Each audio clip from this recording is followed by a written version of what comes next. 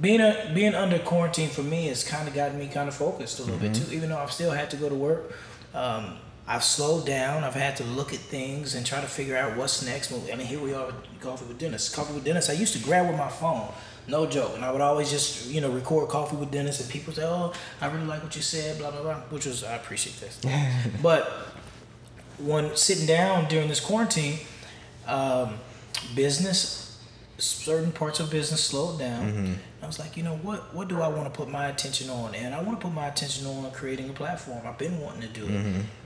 Here we are. Right. Now we're able to do that. Right. So that's real. Yeah, even though a lot of people taking quarantine negatively, it's really about your perception on things. Everything is based on perception, right? Everything.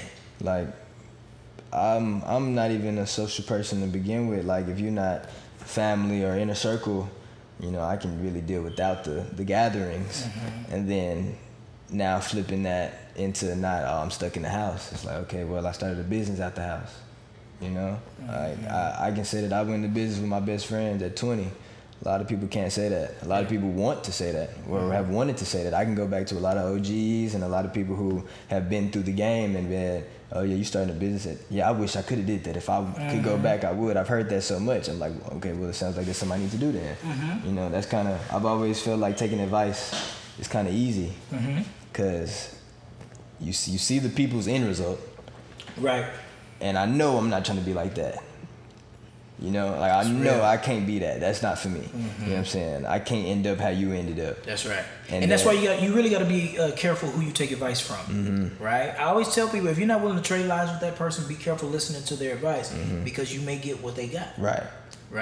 So you got to be careful whose advice you take. If that person is not where you want to be or hasn't Joe brought up a good point to me one time. What if that person is able to share with you the pitfalls and the mistakes? So I definitely understand that perspective of it.